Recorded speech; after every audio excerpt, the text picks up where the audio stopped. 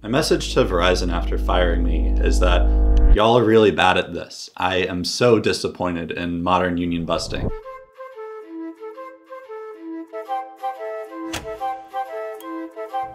It's really clear to me that Verizon fired me for my pro-union activity. Managers had always been really nice to me. I was a really good employee. I sold the most accessories and added the most new lines in the fourth quarter of last year. But as soon as they find out that I'm pro-union, that I'm trying to unionize the store, absolutely night and day. Verizon workers from Everett and Linwood voted to unionize. I went to a vote count party for the Everett Linwood stores to officially be certified by the NLRB as joining CWA. I was photographed, I was in the newspaper. My next shift after that, I come in, work my whole shift, and then at the end of the day, they told me that I was immediately separated from Verizon.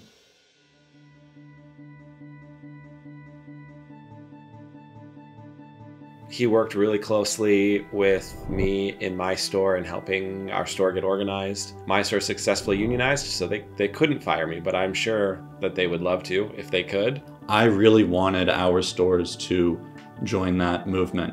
Unfortunately, at my store, people were really scared of retaliation, and Verizon decided to reinforce that by firing me. Verizon's trying to cast the blame on the union as a third-party organization that's going to come in and ruin our Verizon family. I mean, the truth is pretty simple.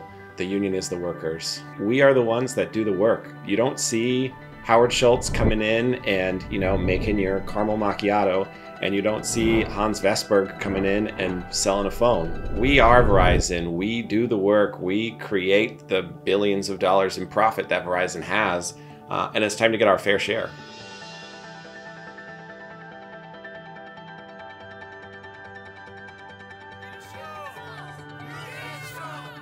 So I have one message for Verizon and their in-house team of union busters.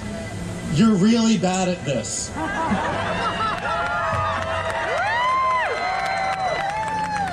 You spend millions of dollars on these highly paid people, and the best anti-union strategy you can come up with is to illegally fire me.